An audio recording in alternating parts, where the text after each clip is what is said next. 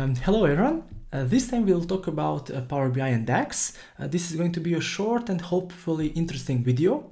We'll talk about a run rate. What is a run rate? Run rate is a technique to predict future sales based on the sales up until a certain period. So for instance, in this visual, we can see that 2016 is still not finished. We have only data up until the June of 2016, but we have this darker blue color, which is an estimation based on the daily averages of the sales in 2016. So this calculation works with any kind of granularity, and if we move the slicer, we can see that it is adjusting the darker blue quadrant based on the averages up until this period. It also works with lower granularities, so also on quarter. It also shows for the last quarter the approximate value up until the end of that quarter, and also for the month, and on the daily basis it is non-existent. Now we'll show you step by step how to create this function and how to create this visual and to implement this in your own solution. So we will close this file, and this is our brand new starting file. First, let's introduce ourselves to the data model. It's a simple one. It has only 3 dimensions and it has one fact sales table. First, what we need to do, we need to add an additional column to the dim date table, and that column will be used as a slicer. I've already included it. So basically this is just a reference to a dim date column, and I will explain you later on why we have to have that column in our data model. We will immediately include that column, so date slicer, in a slicer above the visual. So let's add the slicer, and now let's add the visual below. We will add this stacked column chart, and we will also add total quantity, which is just sum of fact sales quantity. So let's add this to the values field, and we will add the date hierarchy into the axis. So we have this visual. As we can see, the 2016 year is still not finished. What we can do, we can see that the date slicer visual is going all the way to the end, to the 31st of December of 2016. We can limit it to only the dates with sales by adding date with sales column to the visual of to the filters of this visual. Date with sales is simply an additional column in dim date table that is helping us check whether the dates are going into the future or into the dates that do not have sales, or they are still in the current, in the present, or in the past. So let's add this date with sales as a filter, and let's select only to be true. Okay, so now let's go to creating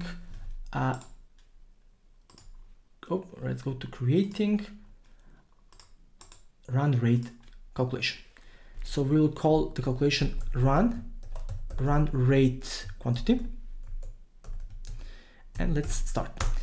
We will use a divide. We will not use average x over the dates, since it will lead us to a false result. Or not false, but inaccurate result in some occasions. So we will use a different approach.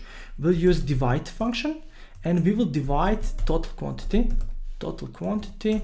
by the count rows of values dim date,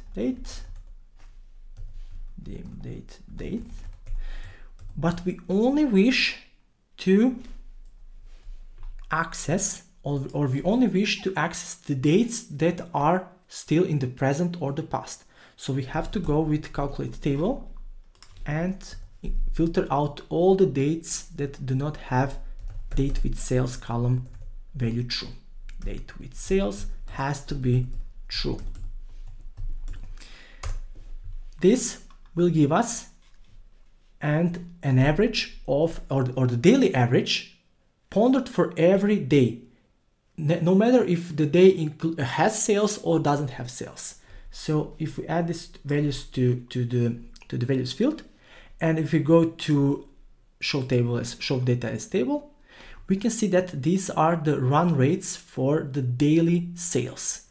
If we create, and let's go with average with average x function, so let's go with average x values dim date, and we will add total quantity. Yes, let's add this calculation to the visual. We'll see that the averages are slightly above the run rate quantity average. Why? Because it is only calculating the average of the existing sales. And this could lead to false results because we are multiplying the remaining days by the average of every day before the starting period, or before the ending period, or in this case before the 1st of June. And if we were to use the average, which is a non-pondered average, then the remaining of the year will be much higher, or it will be slightly off higher than it should be if we use this daily average as if every day had its sales. So we will not use this average. We'll use this calculation with our average based on every date. And now we have to multiply this by count rows again, values, and this time we'll also use dim date. But now we have to kick off the date slicer, because the date slicer is limiting the dim date. For instance, in 2016, the date slicer is limiting these dates to be up until 1st of June. But we have to, in order to calculate the remaining of the year, we need to have all the dates in that year. So we have to calculate table, and we'll use all date slicer date to ignore the dates that are originally in the original filter context that are filtered by the date slicer, or by the slicer above this visuals, by this slicer. Okay, so now if we go back to show values as table, we can see that we have the same values, the same figures for every year except the last one. The last one is still not finished, therefore we have different values. These values, or this value in particular, is still not correct. This shouldn't be the total run rate for that year. The total run rate for this year should be this minus total quantity. So to finish our calculation, we have to subtract total quantity from this measure. Now we receive only the data for, or only data for the last period, which is still not finished, and we can use this slicer to manipulate the run rate based on the selection. And as I mentioned, it works for any granularity except for the date one, on which the values are the same, because the original filter context is only focused on a single date, and the count rows is always also one day, and therefore the run rate quantity always returns 0. This was all for this video. Hope you enjoyed it. Hope you can use it in your own solutions, and if you have any questions, post them down below, and see you in the next video. Bye.